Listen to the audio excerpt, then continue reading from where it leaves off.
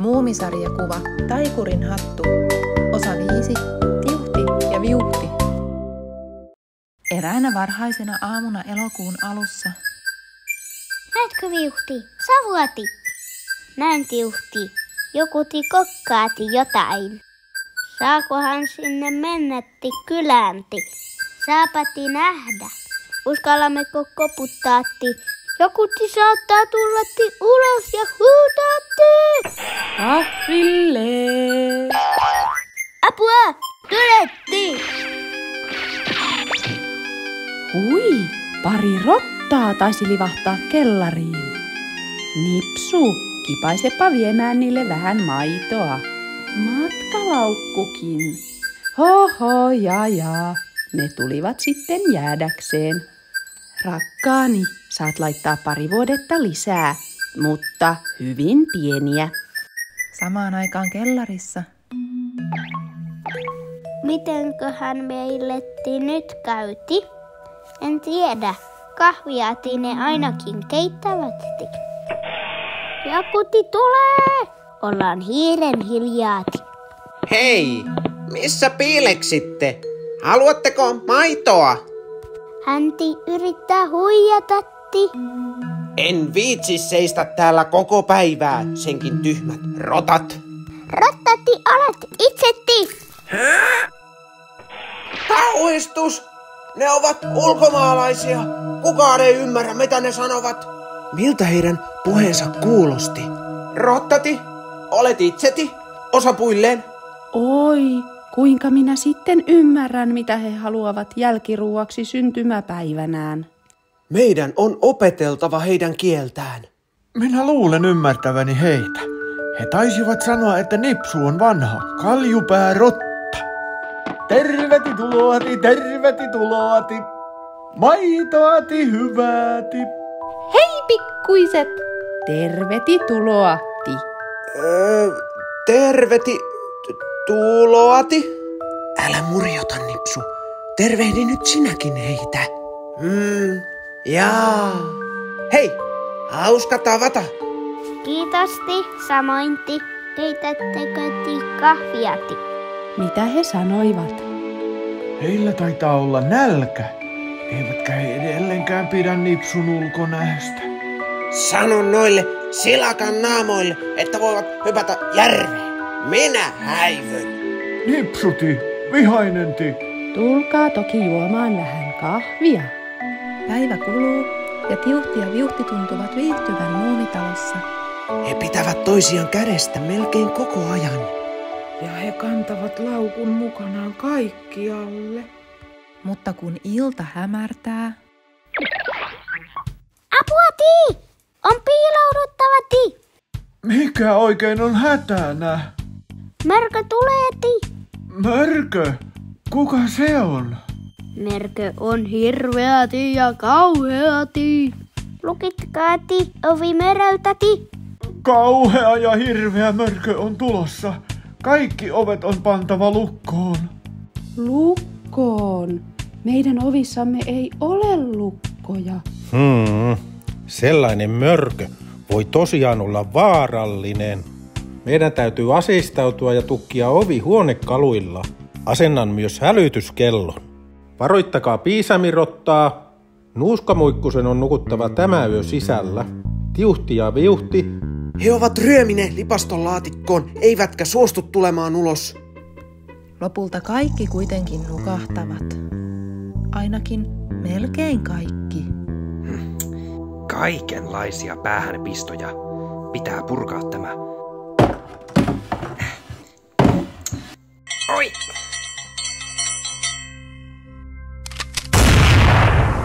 Hui! Missä mörkö on? Te ja teidän mörkönne. Minä olin vain menossa ulos pissalle. Harmi.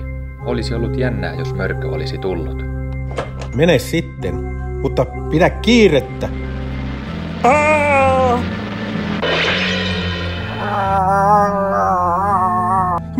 Mörkö! Pitkän aikaa kaikki seisovat tuijottamassa mörköä. Eikä kukaan uskalla hyökätä sen kimppuun, ei edes pikkumyy. Sen näyttää ilkeältä. Puraisen sitä silti, ellei se kohta häivy. Se lähtee pois. Lopultakin. Katsokaa, maa jäätyi siltä kohtaa, missä mörkö seisoi. Jokoti mörköti lähti. Jo, voitte nukkua rauhassa. Kiitosti ja ylistysti. Seuraavana aamuna Olen puhunut Tiuhtin ja Viuhtin kanssa. Mörkö haluaa heidän matkalaukkunsa. Ajatella, että hän ryöväisi noin pikkuisilta. Mikä hirviö? Niinpä, koko juttu on kuitenkin vähän monimutkaisempi. Näyttää nimittäin siltä, että laukku onkin mörön. kaikki tulivat siihen tulokseen, että vain Nuuska Muikkunen voisi selvittää asian. Visainen juttu, varsinkin kun en ymmärrä, mitä Tiuhti ja Viuhti sanovat. Minä ymmärrän heitä. Voin toimia heidän asianajajanaan. Siinä tapauksessa minä ajan mörön asia silakan naamoja vastaan. Muuten ei oikeus toteudu. Tajuatkoti sinä kaikenti? En hitusta kaanti. Au! Lopettakaa! Muuten siirryn mörön puolelle. Yritetään nyt selvittää asia. Kuuluuko laukku mörölle? Ei ti. Kyllä ti. He puhuvat ristiin. Ei ti. Laukku on meidän ti. Niin. Odottakaa. Tiuhti kuiskaa minulle jotain. Nyt tiedän, miten asiat ovat. Vain laukun sisältö on mörön. Sittenhän asia on selvä. Mörkö saa sisällön ja silakannaamat voivat pitää laukkunsa. Hetkinen! Mörkö saattaa omistaa sisällön, mutta onko sillä suurempi oikeus siihen? Mokomalla jääkaapilla. Ei, minusta ei ole. Mörkö tyhmäti. Ajatelkaa, kuinka yksinäinen mörkö on. Kukaan ei pidä hänestä. Laukun sisältö oli ehkä hänen ainoa ilonsa. Voi kuinka liikuttavaa. Kuinka turhan tärkeitä nämä omistusasiat ovat. No, mitä mieltä muumiperhe on? Me pidämme kovasti Tiuhtista ja Viuhtista. Möröstä emme pidä ollenkaan. Meistä olisi siis ikävää, jos se saisi sisältönsä takaisin. Anteeksi, mutta eikö auttaisi, jos tietäisimme, mitä sisältö oikein on? Niin, laukku auki. Se on salaisuus. Tiuhtin ja Viuhtin mielestä se on kauneinta maailmassa, mutta mörön mielestä vain kaikkein arvokkainta. Hankala tapaus totta tosiaan. Mutta mitä te oikein tuijotatte? Takanasi! Mörkö! Apua ti. Pelastatti meidät.